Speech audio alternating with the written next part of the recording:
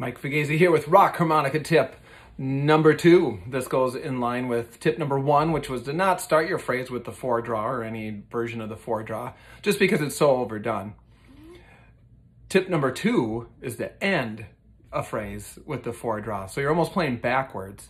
So something you might do is start with like a 2 draw, full step bend, and then you might resolve the phrase on the 4 draw.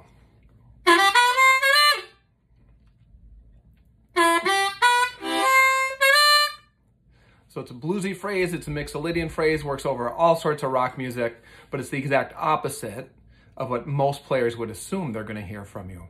So again, the goal here is to how do you get yourself to stand out? How do you do something different? How do you do something unique in order to maybe get the guitar player's ear and attention there and to avoid yourself of some of those typical cliches associated with harmonica?